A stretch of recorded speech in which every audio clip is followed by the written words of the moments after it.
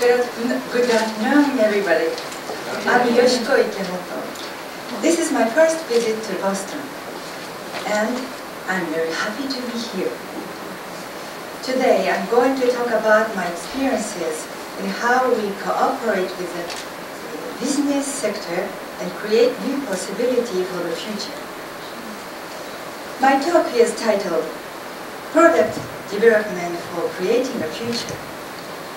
It is about how we use things we have learned from nature in business, especially in developing new products. The NPO Seto Inland Sea Environmental Revival Committee was established by people who use EM to try to purify and revitalize the Seto Inland Sea. In order to enrich society and perceive nature for the future. Preserve nature for the future. To extend our activities, we thought of socializing our activities. We want our activities to become a part of the general activities of society. How do we socialize our NPO activities? I often recall what Walt Disney said, if you can dream it, you can do it. And all our dreams can come true if we have the courage to pursue them. I always keep three things in mind. First, to have a dream. Second, to believe that my dream will be realized. And third, to have the courage to take action and make change happen. Whenever programs come up, I always remember how EM functions. Our NPO should be like EM and not reject others, but work together to create new possibilities and realize them. This shows how technologies can collaborate. On the left is Mr. Morita, president of Shavandam Soap Corporation, a professional 100% natural and organic soap maker. On the right is Dr. Higa, a professional who utilizes microorganisms, especially EM, for various new uses.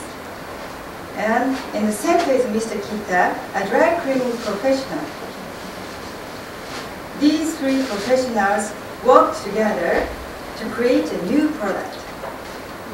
Initially, Mr. Kita's EM cleaning study group was studying various ways to improve their cleaning technology to increase customers' satisfaction and reduce cleaning cost. Another factor was the stringent environmental regulations on the use of dry cleaning solvents and the development of washable stylish clothes. For the dry cleaning industry to survive, dry cleaning must also be environmentally friendly. For this, the study group wanted to use natural soap combined with beneficial microorganisms to protect the environment. Although they would be using natural soap combined with EM, they wanted a simpler and more efficient method so that more dry cleaners could easily use it. Consequently, we decided to coordinate their collaboration. As I said, dreams are important. But in a collaboration, this dream must be shared by all, so each can act to realize it. So we arranged for them to meet, and I joined them as an interviewer.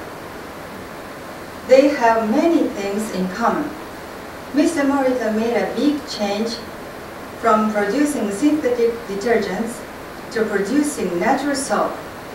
And Dr. Higa from working with pesticides to working with microorganisms, that is, from chemicals to natural materials.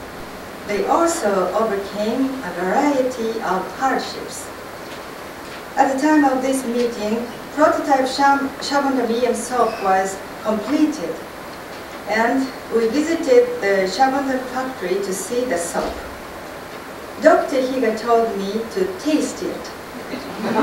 I had never tasted soap, but I tried, and it tasted a little sweet.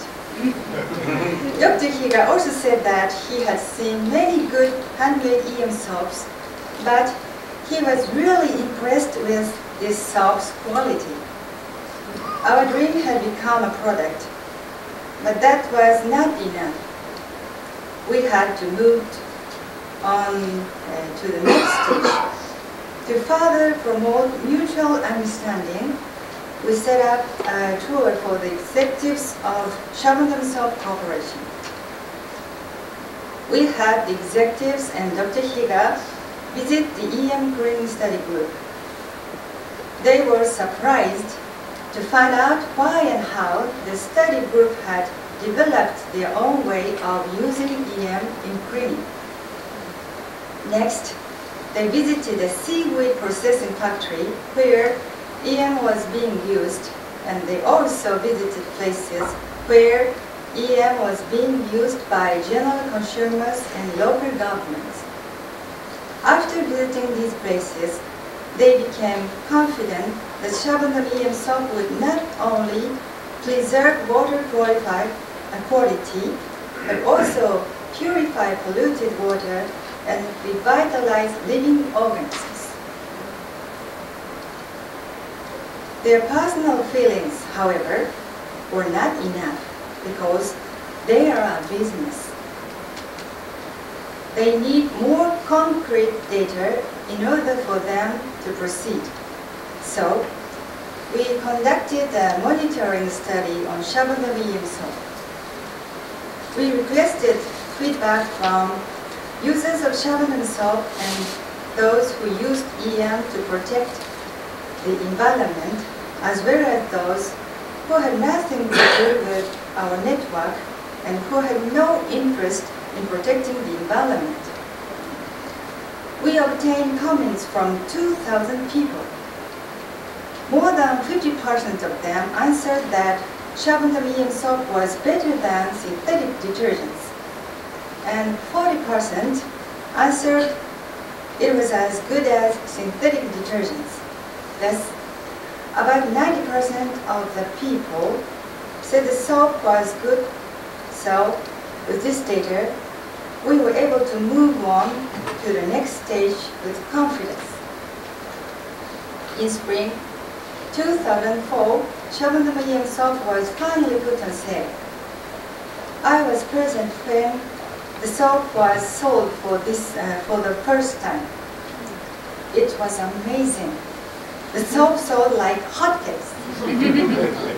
During a one-year period from March 2004 to February 2005, 620,000 facial soap bars, 240,000 bars for kitchen use, and 172 tons of soap powder were shipped.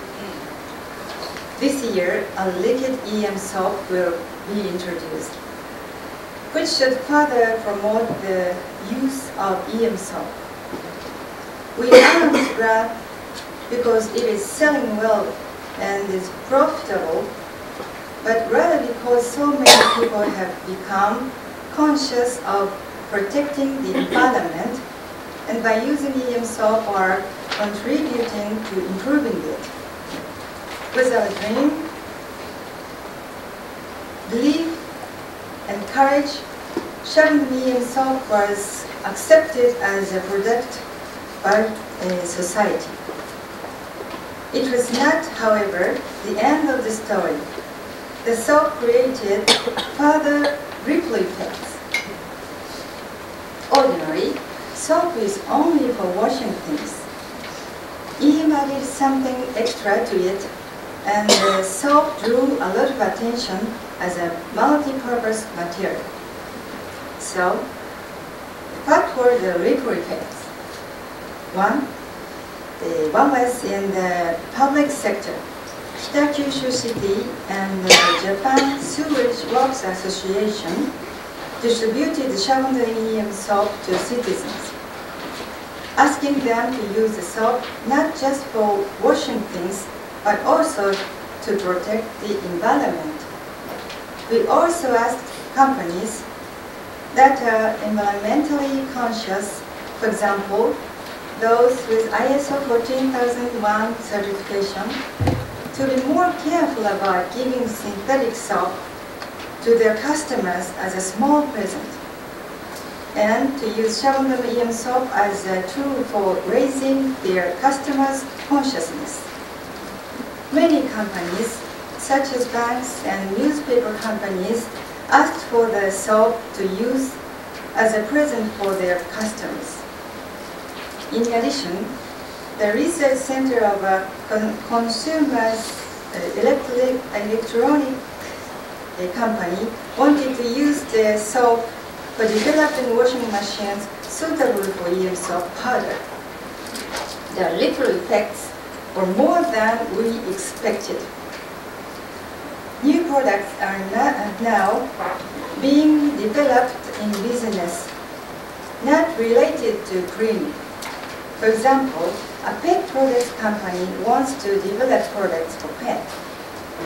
Up to now, Shavon soap and EM soap were used by people with skin problems or allergies. But now, more people are using EM soap as a way to protect the environment.